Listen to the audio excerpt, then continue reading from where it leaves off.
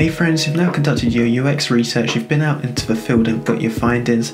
The next step is now to write up your findings and report them back to your wider team. This step is super important and just as important as conducting the research itself. To help you out, I've created a free Figma template to help you out writing up your findings. Be sure to go in the link in the description below to grab the free Figma template. If you're new here, my name's Rakan, a product designer working in London, and I create design videos, so be sure to subscribe for future videos and let's get started.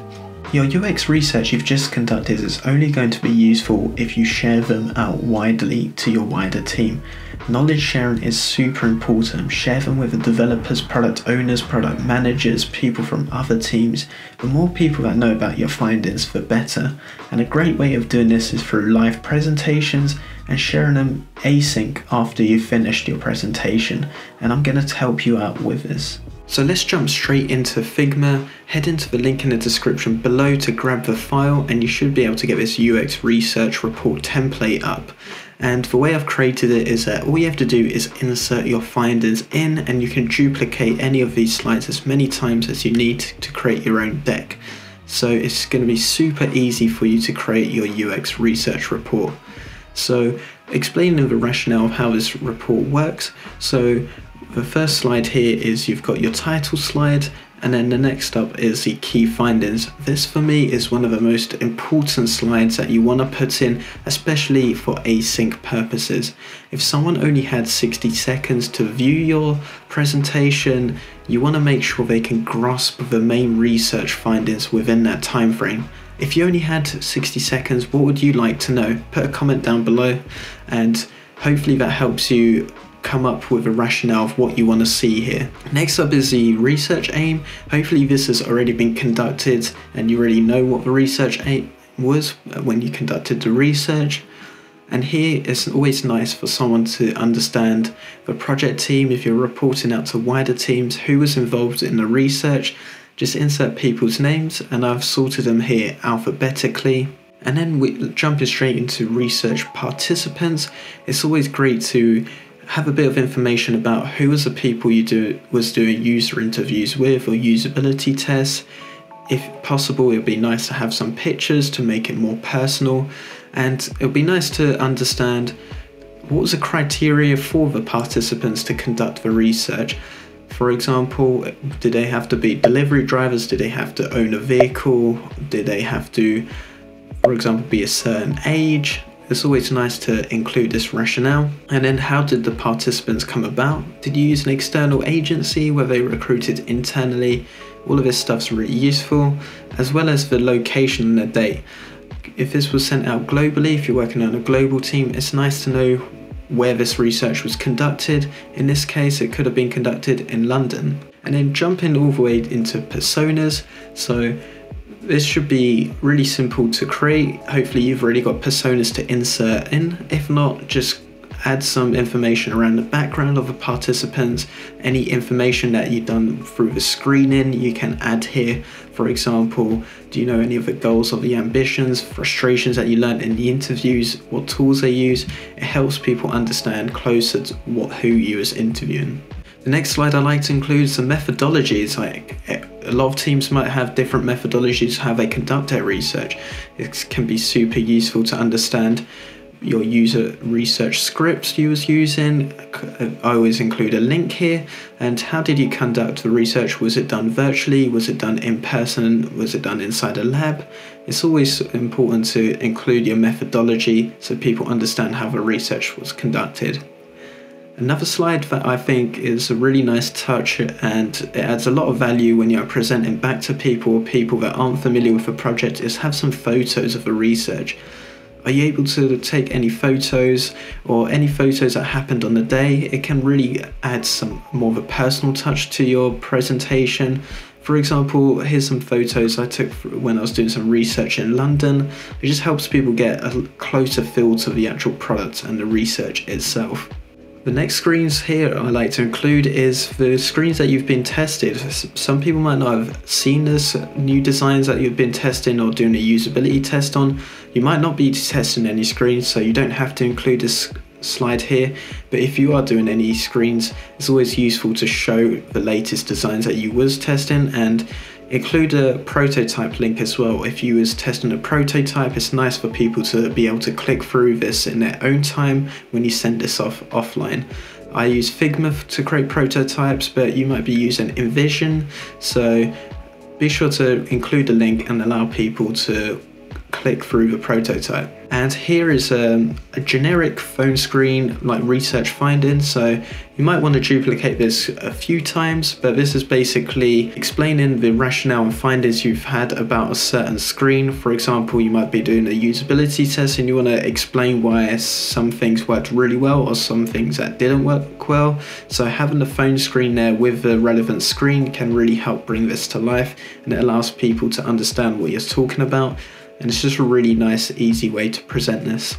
I think one of the most important things to include in your research decks are quotes. Quotes can really bring things to life and allow people to actually understand without any bias what you're trying to explain. For example, if you want to bring your point across, always using research participants quotes can help you with this. You want to always include the source, the participant's name, and you want to make sure that your quote's quite accurate as well. And quotes are a great way. I recommend adding more than one quote into your research deck because, again, it helps explain and deliver what you're trying to say to your team. Having quotes can support your research findings. Here I've just included various styles for research findings, so you might just want to include photos of a day, and instead of having pictures of a phone, it's nice to change it up. For example, having images on the right here, or you might want to have an image on the left here.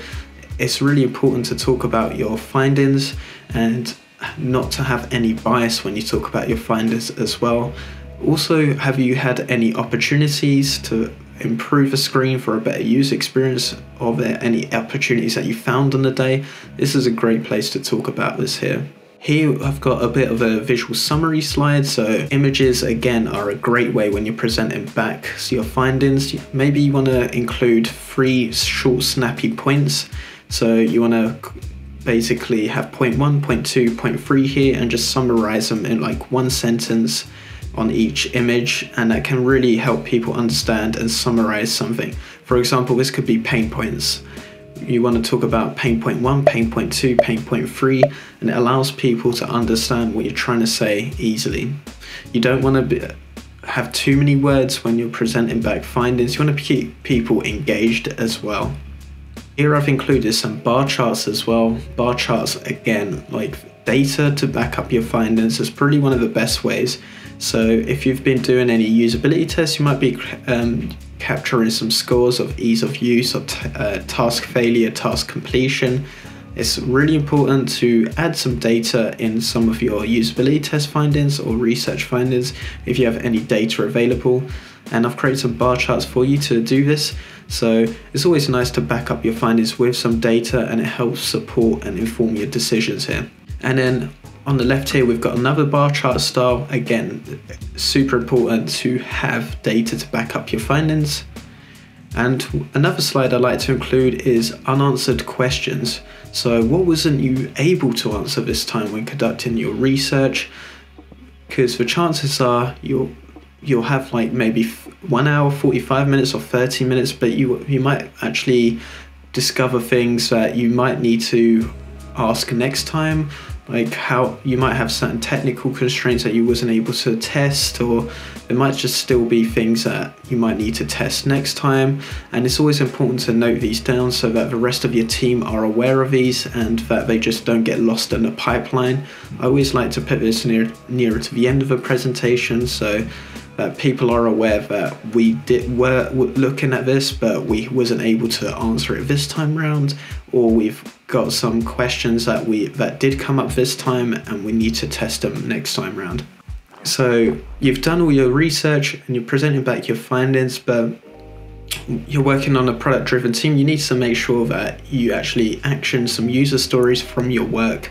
Otherwise, a lot of your research is going to go to waste unless you work with your team to prioritize what's the most important findings from this research, what needs to be actioned. Is there anything that needs to be immediately addressed, the things that can be addressed in a longer term. It's important to work with your product managers, product owners, developers to get opinions on this as well. So when you conduct your research, you need to have these actions and outcomes. As a designer, I like to suggest what I see as important and what needs to be worked on next, and then I talk these through the rest of my team. And this is more of an optional slide, concept of future work. So if you've done some research and you might have come up with an idea whilst you were doing the research of how to solve a problem that you encountered. It might be, you might have like a few minutes or a few hours to mock up something really quick, and you want to show your team, oh, this might be a direction we want to go to look into to solve this problem. So it's always nice to sometimes have a work in progress concept and show some future potential work to solve this. And the last slide here is just a simple thank you slide, and it's always important to ask questions at the end of a presentation. So hopefully going through this deck, it can allow you to create your own UX research report well, and hopefully it allows you to concentrate on making the findings. Like I mentioned earlier, you want to spend just as much time on the findings and report as you've done already conducting the research. You don't want this to go to waste. So you can get this template, again, head into the link in the description below to grab that. And another thing I'd like to mention is you can change all the styles on this deck. So right now these are all inspired by Sweets with the color palettes here, but you can change them. So with the color styles here, we've got like marshmallow, and then we've got candy floss, Wonka purple, raspberry bonbon, and licorice. And you can change these to fit a style of the deck that you like. And then you can change the fonts here as well. And with the devices, if you want to use Android devices or other iPhones, you can change them here as well.